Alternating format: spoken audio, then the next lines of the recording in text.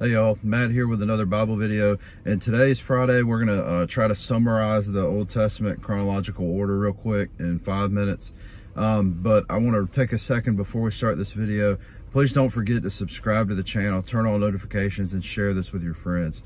We've been talking this week about why the Old Testament is still relevant, why it's important, but sometimes it can be kind of hard to see that because we don't necessarily understand the chronological order of the Old Testament, because our Bible isn't organized in chronological order. It's actually organized by some historical books, and then some wisdom literature, and then some prophets, and so it can be kind of difficult to see the chronological order as we read sometimes.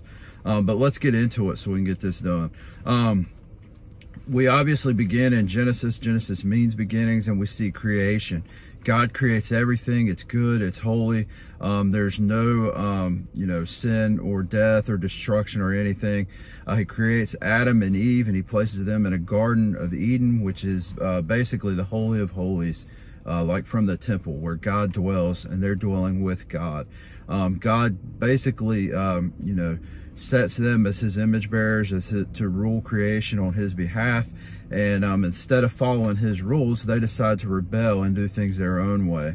And they seek to basically become their own gods and make their own decisions over God. They don't submit to him.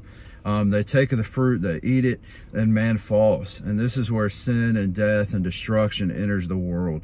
And this is how we can explain all sin, death, and destruction. This is where it came from. Even issues in creation originate from here. As sin enters the world, we see it progressively gets worse. Violence basically takes over the world. God sees it. He's not happy with that. His standard is holiness, and they're not holy. They're violent, very, very violent. And he actually starts to talk about possibly destroying the earth. And but he picks one man out who is righteous, and that is Noah. And he commissions him to build an ark. And after Noah builds this ark, God basically in an act of deconstruction, allows all the waters to collapse on themselves, flood the earth, and deconstruct basically creation temporarily. Once the flood is over, we see Noah exits the ark, and God recommissions him to basically rule over the creation and to multiply.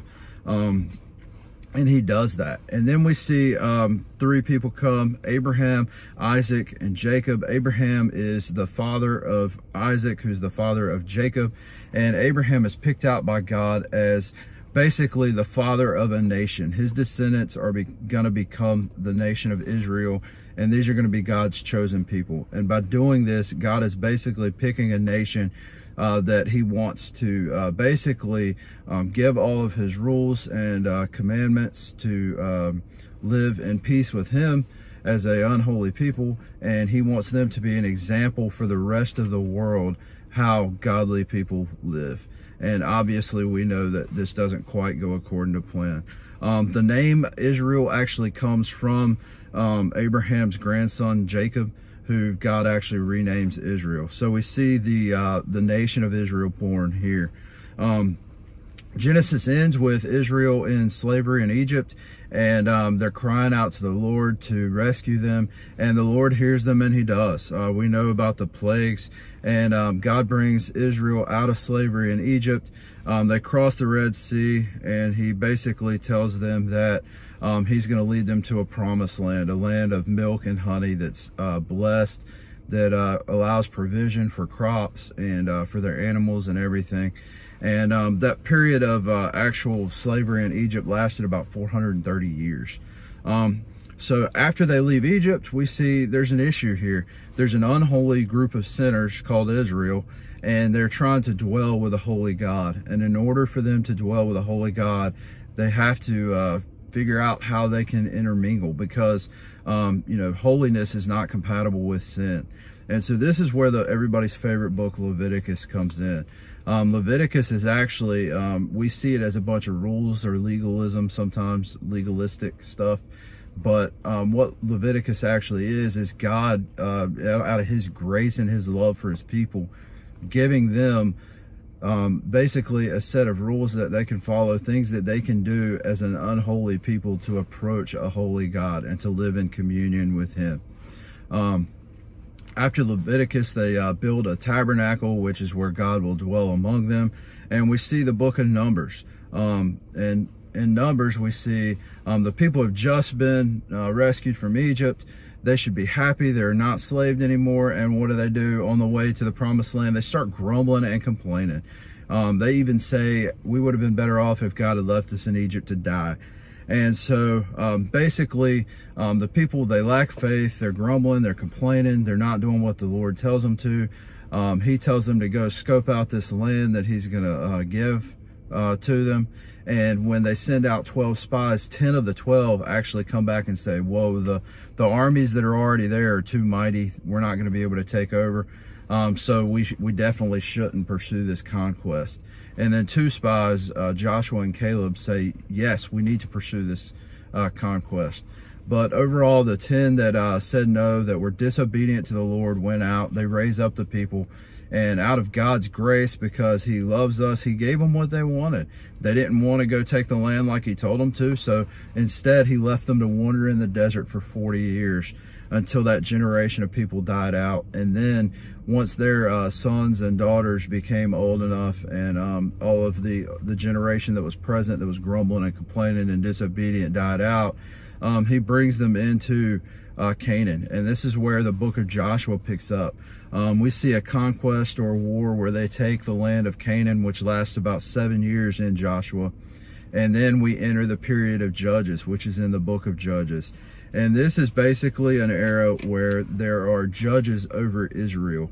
And these judges are not quite a king, but they're a spiritual and military leader that are over the people. And what we're going to see in Judges is that the people are in a constant vicious cycle. They'll walk in obedience to the Lord for a while, and then they'll get too strong on their own power and they'll turn away from him. Another nation will come in and oppress them a little bit, and then they'll cry out to the Lord. They'll go back into obedience with the Lord, and the Lord will send another judge to rescue them. And we see cycles of these judges. That period lasts about 350 years. Then we enter the period of the United Kingdom, which is going to last 110 years. And this is seen in 1st and 2nd Samuel and 1st Chronicles. And this is basically what we hear in Sunday school a lot. The people of Israel, they want to be like their neighbors, and they're not content with God being their king, and they demand an earthly king. So out of God's goodness, despite knowing that it's not what's best for them, he gives them a king. And he picks a king for them that they would have picked, that is earthly attractive, strong, all these things, and that is King Saul. And Saul is an awful king. He's disobedient to the Lord. He does stupid stuff. And eventually he's going to end up, killing himself on a battlefield so he doesn't get captured. And King David, the famous King David, is going to take over the reign of Israel. And this is probably one of the most obedient times in Israel's history. They did really, really well, very prosperous.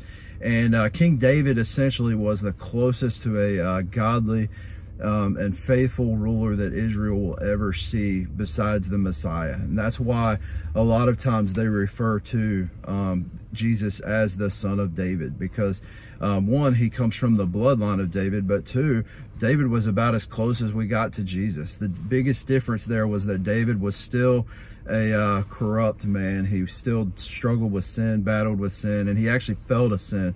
We see that in the book. After the death of David, his son Solomon takes over. Solomon's the wisest man. He does pretty well for a while, but then towards the end of his life, he ends up getting with some pagan women and kind of falls away from the Lord. And we know nothing good comes from that. So the kingdom starts to erode and go downhill.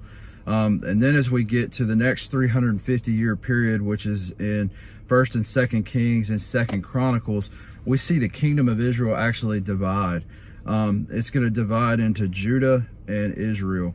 And Israel is going to be in the north, and Judah is going to be in the south. So they basically become two independent nations with independent rulers. And at times, they're even fighting with each other.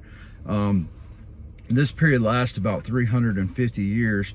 And what we're going to see during this period, God is actually going to send godly prophets to these nations in order to basically send them his message. And a lot of times it's not a good message. It's a message that they're being disobedient to the Lord, that they need to repent and turn back to him. And this is where the books of the prophets come in, a lot of them. The prophets that went to the land of Judah, the nation of Judah, were Joel, Micah, Isaiah, Zephaniah, Habakkuk, and Jeremiah. And the prophets that went to Israel were Amos and Hosea. And then what we're going to see after this period of the divided kingdoms, is ultimately neither kingdom remains faithful to the Lord. Israel is actually going to fall first. The Assyrians are going to come in and invade, and they're going to take it over and basically send the people into exile.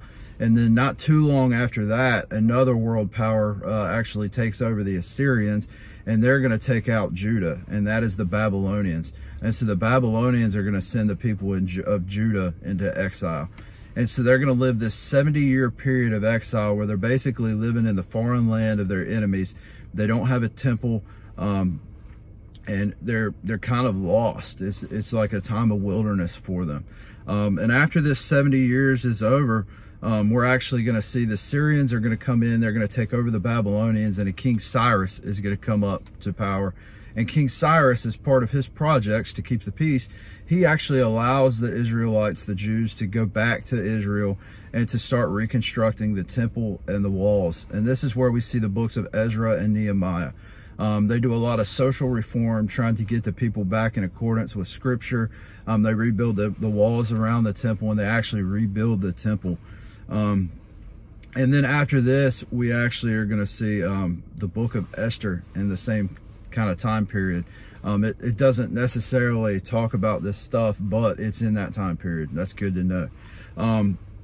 But then after this time period, after they're allowed back into their land, they're still not a nation. They still don't own the land, but they have their temple back.